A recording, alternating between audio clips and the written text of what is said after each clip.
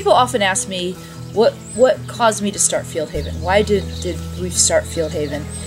I've always loved animals, always been an animal person. Growing up on a farm in New Jersey, we always had a lot of different animals. I was always the cat person. I loved cats from the time I was a small child. And I always wanted to do something for animals. And when I had the opportunity to start FieldHaven, it was going to be just something I would do sort of on the side and save a few animals. And it just grew and grew. It took hold in the community of Lincoln. I started with having a few litters of kittens in the tack room of my horse barn. And then it grew from there to where we moved the shelter into a mobile home that was on our property. It was small and homey. Our med room was probably smaller than the average closet. Things were a little crude then, but wonderful. We have come a long way since then. One of the things I most remember about the trailer is the floors. The floors, they had taken, trying to make it less sterile and crummy, they had taken paint and they just dribbled it all over the floors, different colors of paint, which made it kind of festive, you know. And of course kitties everywhere in a small space that were climbing on everything. And it was just kind of a joy in its own, it had its own personality for sure. We quickly outgrew it and it was time for us to move on. I was here the day we tore it down. It was pretty funny. We did get a couple people out there with sledgehammers that had been there for years that really wanted to put a hole in the walls.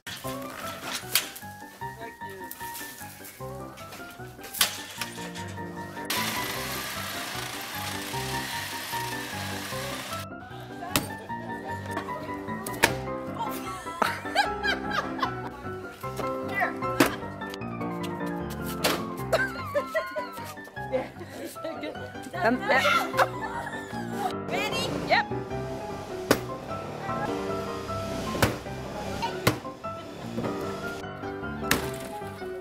Again? Yeah, keep going. Enjoy it! It's hard. All right! Whoa! If I do it this way, it doesn't hurt so much. All right!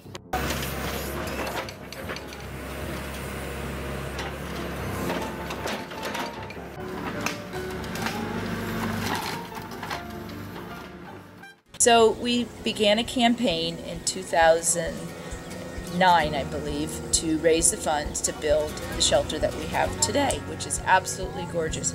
We worked with the University of California, Davis, the Current Shelter Medicine Program to help design the shelter. We had a lot of support from donors to fund the shelter. It seemed like it took forever until we had the next shelter. And in that interim, we still had cats, and so we ended up putting them in the very small garage that's here. We ended up making that the shelter. So we never stopped working. We just had to move situations around. In 2014, we received a call about a home that was greatly overcrowded with a lot of cats that were sick and very unhealthy. We reached out to the homeowner, who was very open to getting help. We went to that home and we brought in nearly 60 cats that were in all stages, from very newborn, for just a couple of days old, to several older cats, and all conditions of health. Many of the cats had what's called feline herpes virus, which is an eye disease. If left or untreated, will cause severe infections in the eyes. Many of the cats had very severely infected eyes from the herpes virus. We worked with Dr. Horikawa of Animal Eye Center, who provided us guidance and treatment plans for each of the cats. Our volunteers and staff worked around the clock for several months to treat these cats. Only one cat completely lost his vision, and that's Champy. He was completely blind when he came in. And that was his name. She had named him, the woman who had all the cats. That wasn't, these names that they had were not names that we came up with. Champy just had you know, great personality, and it began to shine through as he got better. Every other cat retained vision in at least one eye. Some cats did lose one eye, but every other cat besides Champy has at least some vision. We were very proud of that and very grateful to Dr. Horikawa for providing that guidance and that medical expertise to us. She also did surgery on several of the cats, and we were very blessed to have a great surgical suite. And all of the cats have been adopted out into homes now. We have the Second Chance Ranch, which we opened last year, and that is for cats that really have no place else to go, like feral cats, semi-feral cats, cats that have behavior issues that prevent them from being part of a family. So the cats that go into the Second Chance Ranch are then rehomed in places where they need rodent rangers. Any place that needs rodent control, that's where the rodent rangers can be adopted to. One of our staff people, Jen, is the one that pretty well determines, interviews people to determine which is the best barn program for them. We also, at the Second Chance Ranch, determine if they're tame or feral. This one was tame, and her name is Karma. When she first came here to Buck's Barn inside the Second Chance Ranch, the volunteers said she will tear your face off, but look at her now. And that's because this is a quiet, calm area with very large spaces for cats, so we can determine if they're going to be tame or feral.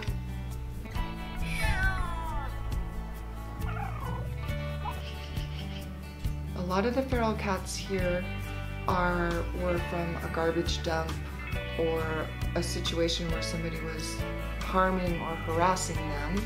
We get them spayed and neutered, and then we adopt them out as barn cats. And we use Alley Cat Allies protocol for adopting out feral cats. You really never ever want to relocate a feral cat unless they are in danger of death. It's very dicey expecting them to live at a new home or in a new barn. The imprinting is important. It's 3 to 4 weeks of imprinting them. Our spay-neuter assistance program started in '05, and every Tuesday we can help 20 to 23 cats get spayed and neutered. We drive them to the low-cost spay-neuter clinic in Auburn called Animal Spay-Neuter. Different volunteers can pack their car with 20 cat carriers, and then another volunteer brings them all back. And then either the community picks them up or they're FieldHaven cats that will be adopted out. And the exciting thing is we are about to open our own spay-neuter clinic, and we'll have spay-neuter here on Thursdays. There's such a great need for more low-cost spay-neuter clinics. Everybody, almost, I'd say 90% of the public is on board to spay and neuter the feral cats and return them to where they came from. But we are finding that we need lots more low-cost spay-neuter clinics, so FieldHaven gets to have one. Yes! FieldHaven Marketplace is one of our biggest revenue sources for FieldHaven, for our operating funds. And it is a store in downtown Lincoln. It's a very large store, about 3,000 to 4,000 square feet. It's right smack in the middle of downtown Lincoln. And we have there a thrift store. We have vintage items, lots of great clothes, furniture. I mean, just a wide range of wonderful things and wonderful shopping. We have volunteers who refurbish jewelry, and that is one of our biggest sellers, and we're very well known for our jewelry at the marketplace. We also have their Champy's Cafe, which is an adoption center set up like a coffee shop where you can come in and just have a cup of coffee or tea, or bring your lunch in, or bring your laptop and do some work and just sit there and enjoy the cats and maybe fall in love with one and adopt one. So FieldHaven Marketplace is always looking for volunteers to help out there. We need donations of items to sell, and of course we love it when you come in and shop. When you say classic cats at Cabernet, it is classic because it's all about the cats, the wine's really good, it's all about the cars, and it's all about the fun. I had heard about Classic Scouts at Cabernet, and it was the first year maybe a month away from auction, and not much was in place, so I offered to help with that. We have been catering from 450 to 510 people for the last 3 years. We're getting people good food, hot food, and pretty fast. The dessert bars we had last year, they were very good. Nice and rich, so you didn't need a lot. We're having the same again this year. Good afternoon, everyone, and welcome to Classic Cats and Cabernet. Are we having a good time at FieldHaven? My favorite part is seeing people during the live auction so excited, people jumping up and down, people screaming. I think by that time people are filled with wine and filled with food, and the evening is still young. They have a number of people that go around, they're dressed as cats, and they go around to the different tables and, you know, this is the last bid, no, this is the last bid, and so you see all this activity and excitement. It's really interesting to see the people that come through the shelter. They're looking at the kitties, they want to take the kitty home, and they're not too sure they're ready to. Everybody that I come across the whole day has a smile on their face, and they're praising what we're giving them for the money. There's just so much to see. There's the photo booth, there's popcorn, there's free ice cream to begin with during the day. There, of course, is the display of vintage boats and cars. I'm a boat guy, so I love seeing the collector boats, the old mahogany ones. My favorite part of being a sponsor is just knowing that I'm helping out a very good organization. Just want to do everything I can to help out FieldHaven. Everybody's happy even though we're exhausted.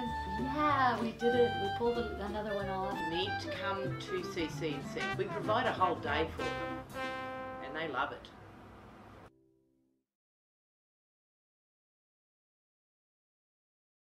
But you get to help the cats, and you get to help save cats, and especially those who have health issues, special needs cats and stuff like surgery or being sick, that they could support FieldHaven. That'd be awesome, because we're not funded by the state.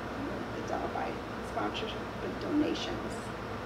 Well, it saves the county a ton of money to start with. Kitties mate when they're unbelievably young, and they can have litters just on a, well, not like rabbits, but nearly.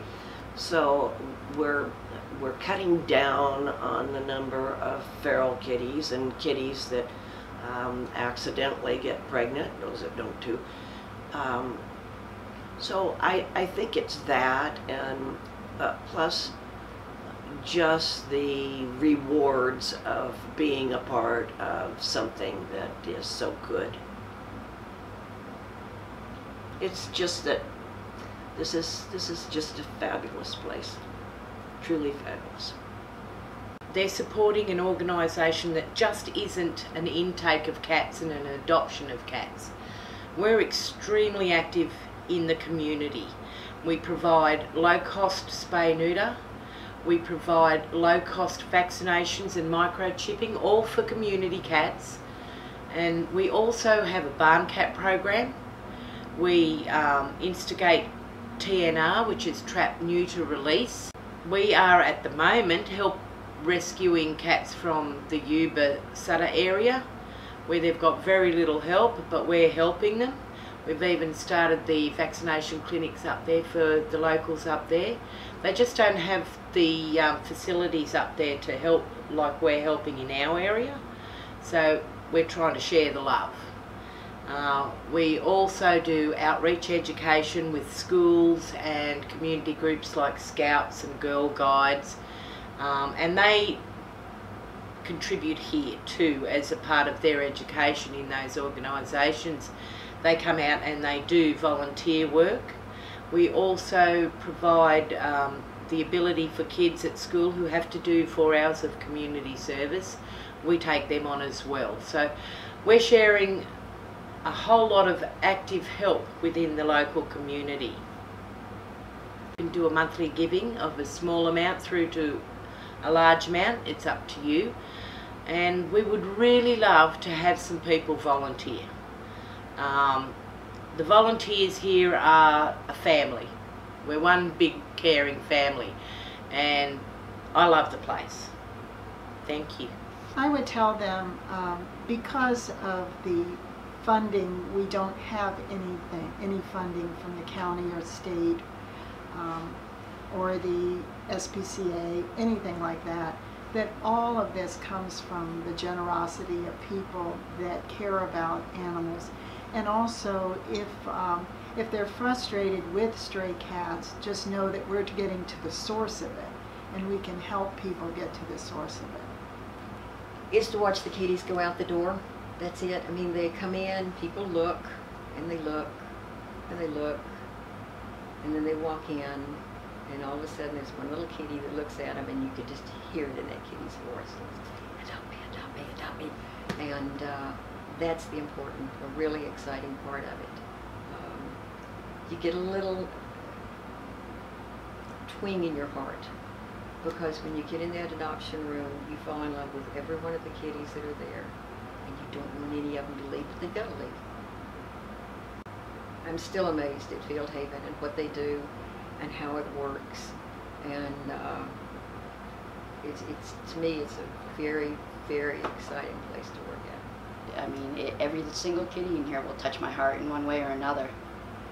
Everybody gets along great, so I mean, it's one of the best places I've ever worked in my life.